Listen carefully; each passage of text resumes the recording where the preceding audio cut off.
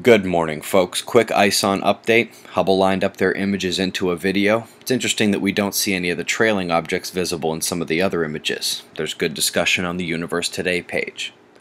Folks, this link was shared yesterday. Image sequences that are really quite telling about just how much our world is changing.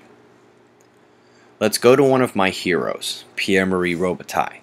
Had a terrific conversation last night with Montgomery Childs at the Sapphire Project. My hero's name came up. Robitaille conceptualized and built the world's first ultra-high field clinical MRI. He's extensively published on the topic, and so what the hell is he doing in my top 3 most important living scientists list?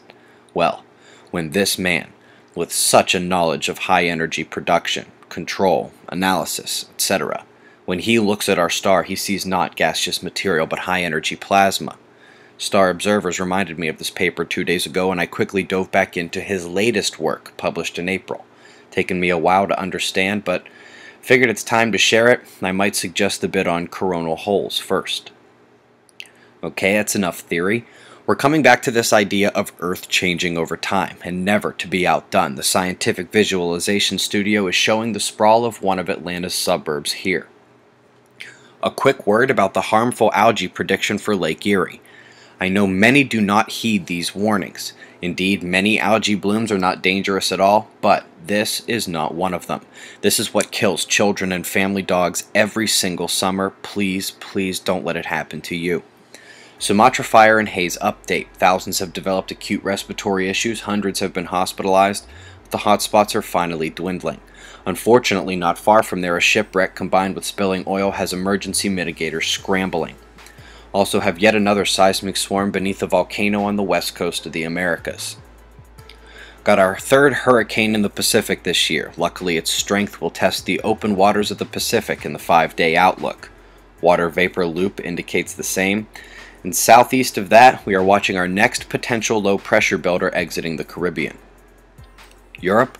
This is as simple as it is in the US. Big blue low pressure pushing counterclockwise with the storms at the leading edge as it creeps into central and southern nations. USA, no major convergences other than this static U we've seen for days, dumping a ton of rain but few severe events. Top watch is Arizona and New Mexico. Switching to the sun, where the solar wind might as well have a smiley face, with orange density within low normal ranges and the speed tapering to 350 kilometers per second. Magnetometer has regained its nice calm back and forth. Meanwhile, the southeastern limb has become a major story. First, the top large spots are definitively not delta. The opposite polarity that you're going to see is outside of the umbras.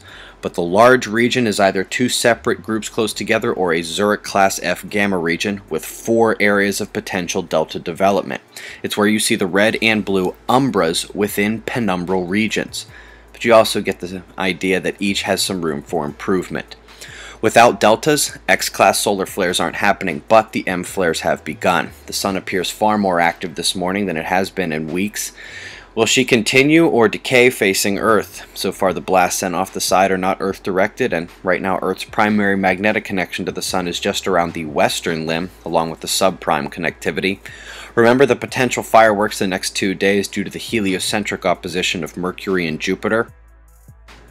As for quaking, caught the 6.1 as that sliver of an umbral field opening faced Earth, but after appearing to be extremely thin, the 6 hours leading up to 5 a.m. Eastern Time this morning shows that field parting.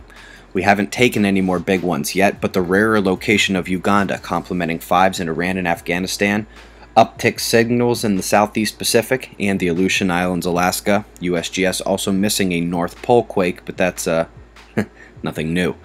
Coronal holes looking dark here. Hopefully the quakes leave with them. Focus is on the incoming sunspots. Eyes open. No fear, it's 6:30 a.m. Eastern Time, and that's the news. Be safe, everyone.